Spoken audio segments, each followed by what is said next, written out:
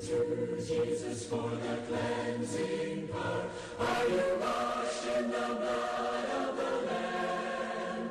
Are you fully trusting in His grace this hour? Are you washed in the blood of the Lamb?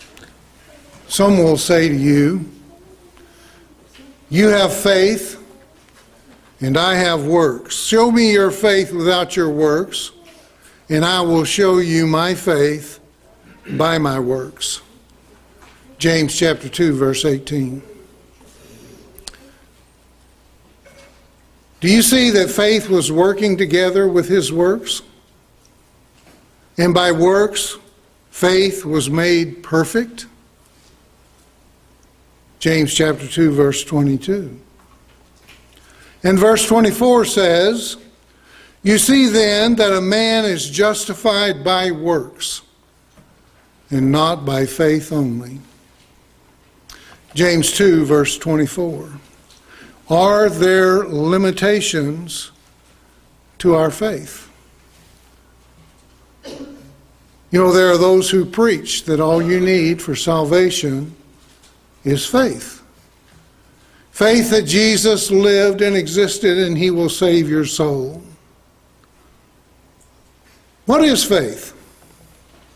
You know, we say we believe. The denominations also say they believe. But what is faith?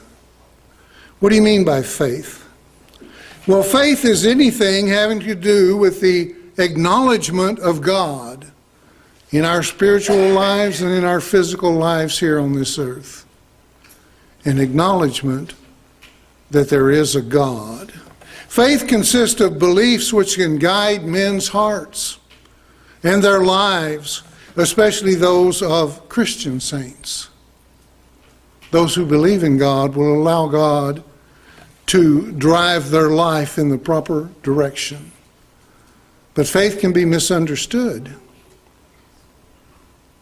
Many of the world's men today misunderstand the purpose of faith and what faith actually is. Many say they have faith, yet they demonstrate that they know nothing at all about God and God's Word.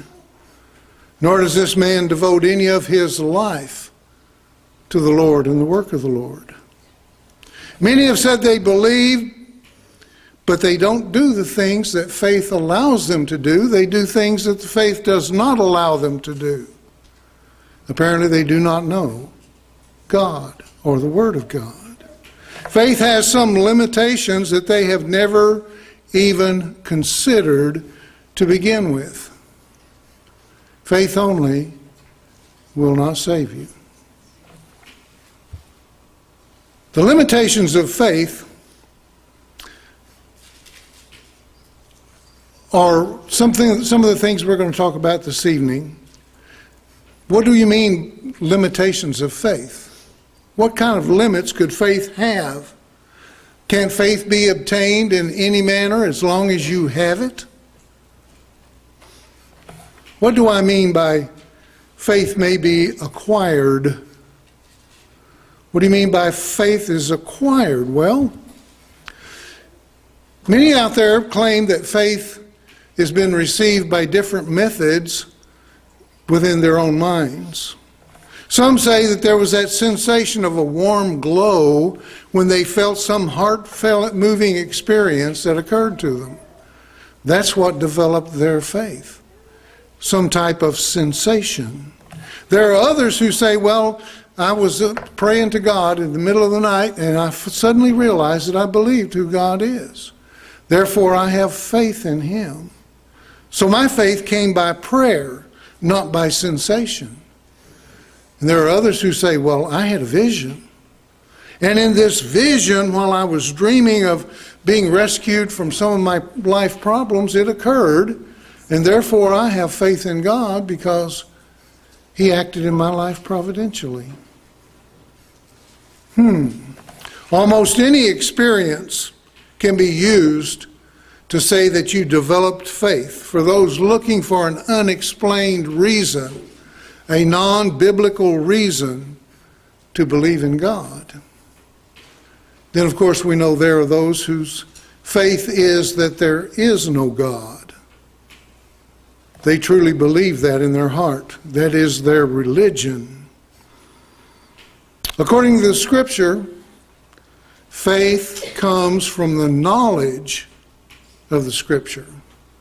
So if you don't know the Scripture, then you don't have any knowledge or faith of who God is and who His Son is.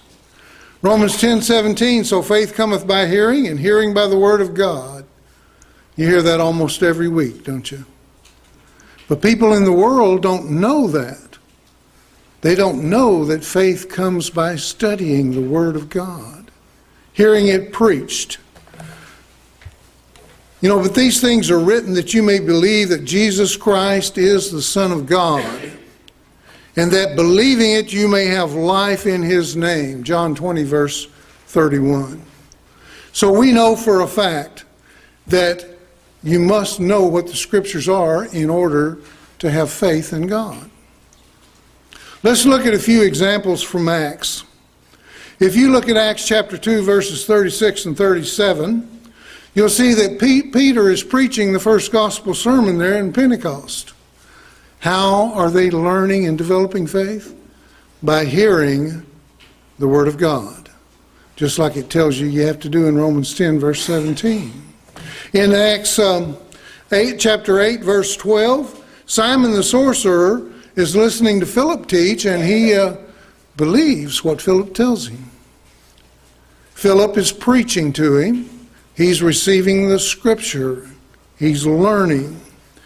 Philip also tells a man from Ethiopia in Acts chapter 8, verse 35 and 38. He teaches the Ethiopian, and the Ethiopian believes. Of course, the Ethiopian was already studying the Scripture, but he didn't fully understand it. But he did eventually understand the Word of God.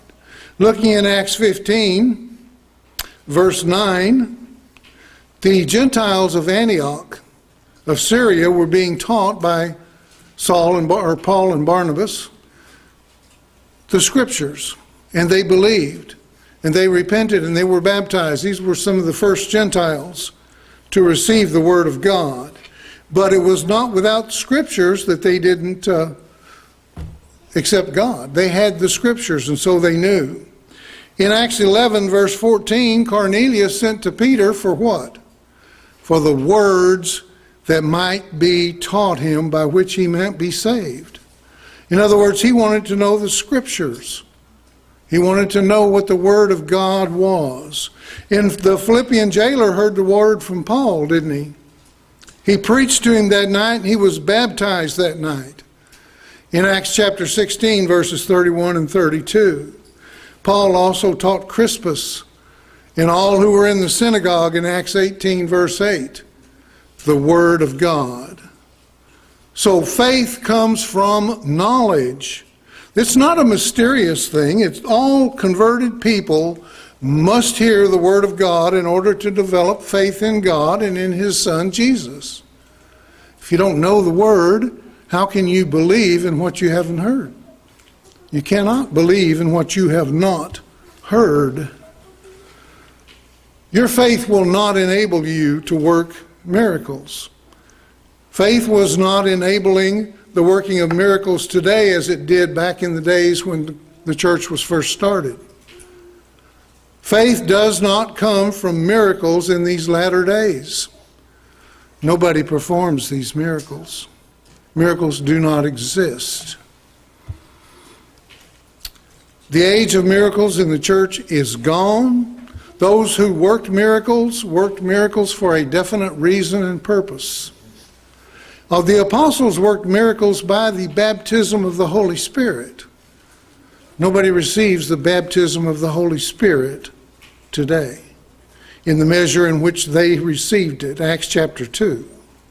You know, many Christians worked miracles by the apostles' hands, as we see in Samaria with Peter and his practice of laying on of the hands in Acts chapter 8, verses 16 through 19, which we mentioned just a minute ago.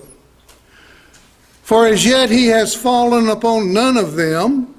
They had only been baptized in the name of the Lord Jesus, and they laid hands on them, and they received the Holy Spirit. And when Simon saw that through the laying on of the apostles' hands the Holy Spirit was given, he offered money to them, saying, "Give me this power also, that anyone on whom I lay hands may receive the Holy Spirit." Simon thought he could buy this, but he could not. It was not available. It's not available to us today. We don't have these miracles. There was a purpose. It was completed, and that was the revealing and the confirmation of the Word of God. Looking at Hebrews chapter 2, verses 2 through 4, "For if the word spoken through angels proves steadfast, and every transgression and disobedience received a just reward, how shall we escape if we neglect so great a salvation which first began being spoken by the Lord, and was confirmed to us by those who heard him? God also bearing witness with signs and wonders, and various miracles and gifts of the Holy Spirit, according to his own will." This was a gift from God to the apostles to let people know that what they were speaking was the truth, that it was the Word of God that they were preaching. In 1 Corinthians 13, verses 8 through 12, love never fails, but where there are prophecies, they will fail. Where there are tongues, they will cease. Where there is knowledge, it will vanish away. These were some of the gifts that were given by the Holy Spirit to the apostles, and to other people by the laying on of the apostles' hands. "For we know in part, and we prophesy in part. But when that which is perfect has come, then that which is done away with, in part will be done away with." 1 Corinthians 13, verses 8 through 10. What does it say in James 1, verse 25?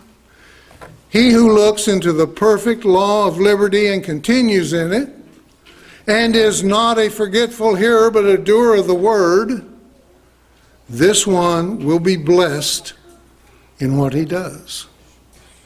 The perfect law of liberty replaced the miracles. This is the Word of God given to us by God himself through the Holy Spirit. What path does it follow? What path does it follow? Well, we know that we walk by faith, 2 Corinthians 5, verse 7. The path that it follows is the Word of God, and that's what we must do. Our faith must follow the Word of God. It is developed by studying the Word of God. It tells us in 1 John 4, verse 1, "Beloved, do not believe every spirit, but test the spirits, whether they are of God, because many false prophets have gone into the world." And you can tell that by the number of congregations that there are in the world.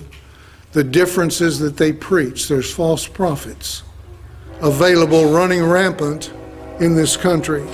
It tells us in Matthew 15, verse 9, "And in vain they worship me, teaching the doctrines and commandments of men." Matthew 15, verse 9. We know that men will teach you anything that will get them the power that they want over you. Galatians 1, verses 6 through 8 tells us, "If we or even an angel from heaven preach any other gospel to you than what we have preached to you, let him be accursed." We learned this morning in Bible class, Revelation chapter 14, verse 2, that there was an angel in heaven flying with the eternal gospel, the everlasting gospel. That's what Paul is referring to here. There is only one gospel. 1 Peter 4, verse 11, "If anyone speaks, let him speak as the oracles of God." Let him speak the Word of God, the Scriptures. That's what he wants us to do. "If anyone ministers, let him do it with the ability which God supplies, that in all things God may be glorified through Jesus Christ, to whom belong the glory and the dominion forever and ever. Amen. 1 Peter 4, verse 11. Faith will never lead you astray if your faith is developed on the Word of God and not on whatever some man tells you. Each and every one of us knows that we must walk the way that the Lord would have us walk. Dead faith cannot save you. Dead faith. Well, what is dead faith? Faith without works is dead. People say you can't be saved by works. No, you can't be saved by works alone. But faith without works is a dead faith. For as the body without a spirit is dead, so faith without works is also dead. James chapter 2, verse 26. What about John 3:16? For God so loved the world that he gave his only begotten Son, that whosoever believes in him should not perish, but have everlasting life. He didn't say will not perish. Faith only would make it will not perish, wouldn't it? But you have a right to withdraw yourself from the teachings of God. But you should not perish if you have the faith and you believe the Word of God. If you continue in that faith, you will not perish. If your faith in God is dead, so are you in your eternal soul.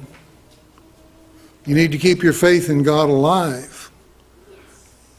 Believe plus trust and obedience is the key to eternal life. Belief in the Word of God. Faith is absolutely necessary. That's James 2:24, 24 through 26, John 3:16. Believe equals trust plus obedience. It's not hard to understand. Obedience is a requirement according to the book of Romans. And you cannot be saved outside of Christ. There is salvation in no other name. That's not what Muhammad teaches, is it? Or Buddha or any of those other ones. Only Christ. Many claim that they've been saved by faith. I know you've heard them. They will tell you that faith has saved them and that's all they need to do. Yet they are still outside of Christ. They remain outside of Christ. Salvation is only in Christ and it can be in no other. It tells us in Ephesians 1 verse 3, Blessed be the God and Father of our Lord Jesus Christ, who blessed us with every spiritual blessing in the heavenly places in Christ. Those last two words are extremely important. In Christ is the only place you're going to find every spiritual blessing from heaven. In Christ. Ephesians 1 verse 7 says, In him we have redemption through his blood, the forgiveness of sins, according to the riches of his grace. Where is that forgiveness? In him we have redemption. Only in Christ will you have that redemption. There's only one entrance into Christ, and we must enter Christ through baptism. Looking at 1 Corinthians 5 verse 17, Therefore if anyone is in Christ, he is a new creation. Old things have passed away, and behold, all things have become new. When you are baptized, your sins are washed away and you are a new creature in Christ. It's all passed away. You have become new. That's called being justified. You are justified in the waters of baptism, just as if I had never sinned. Justified. The next step is glorification.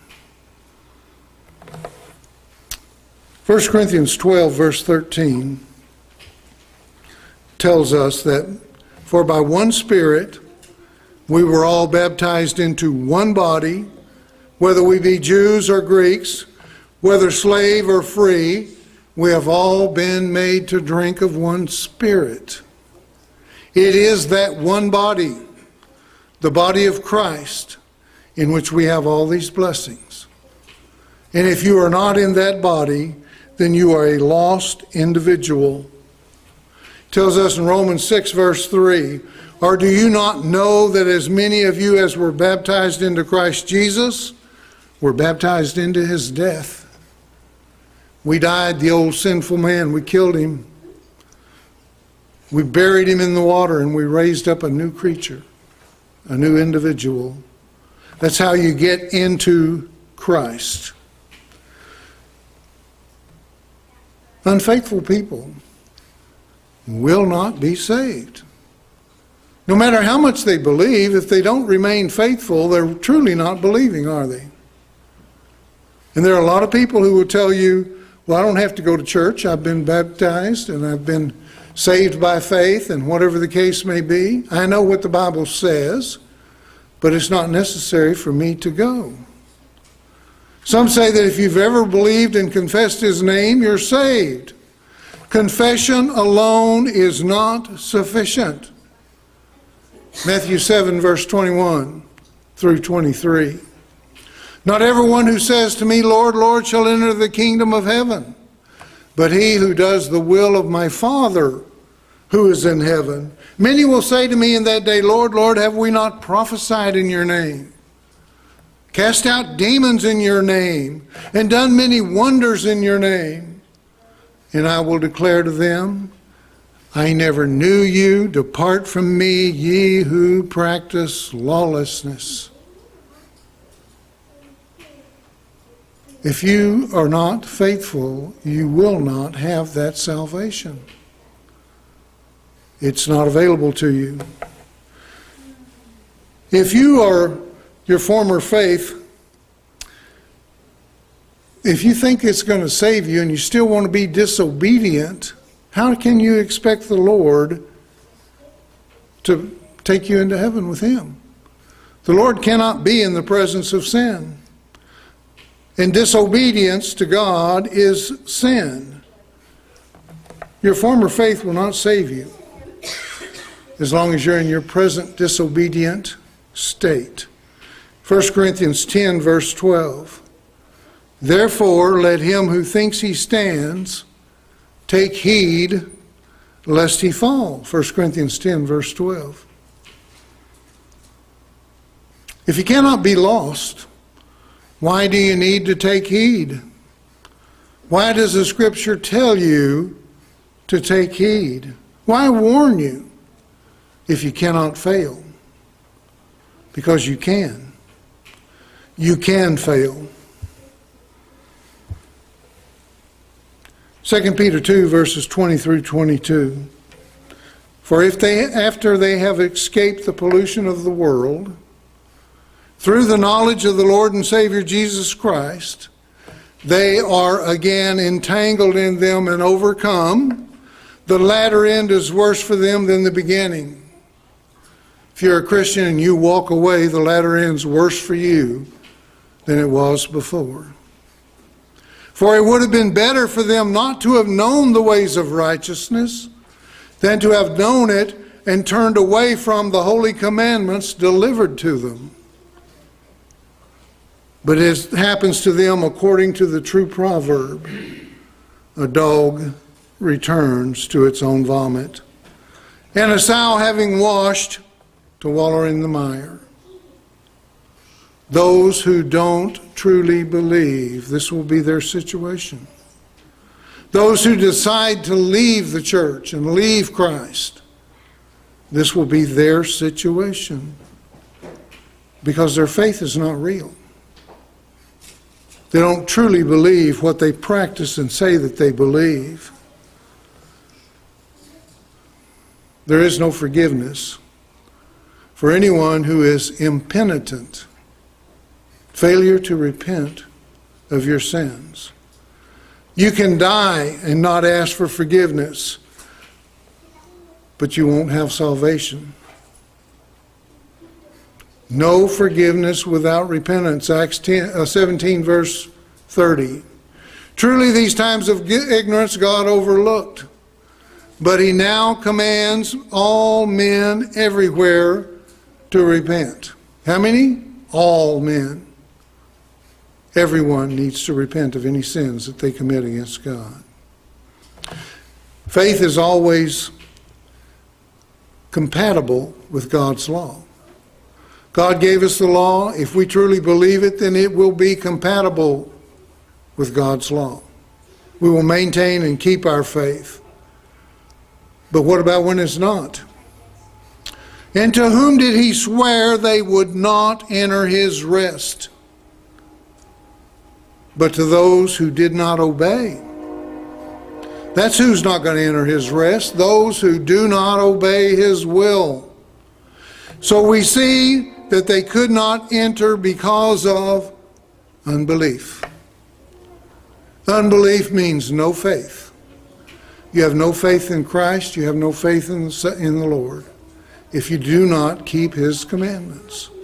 If you do not obey his will. Throughout this lesson, you've heard elements of the plan of salvation. For our viewing audience, we'll put them on the screen again. Faith cometh by hearing, and hearing by the word of God, Romans 10:17. And also Mark 16, verse 16. You need to repent of all your sins. Acts 2:38. For the remission of your sins, that's why you're baptized. Professing Christ, you must believe that Jesus is the Son of God and confess him for your salvation to be valid. You must be immersed in water. Acts 22:16. For the washing away of your sins. And you must remain faithful until the Lord comes for you. Revelation 2, verse 10. If you want to receive that crown of life. For the erring Christian, there is prayerful penance for the erring child of God. Acts 8, verse 22. I want to offer you the invitation or the opportunity while we stand and sing. Oh boy. Have you been to Jesus for the cleansing power? Are you washed in the blood of the Lamb? Are you fully trusting in his grace this hour? Are you washed in the blood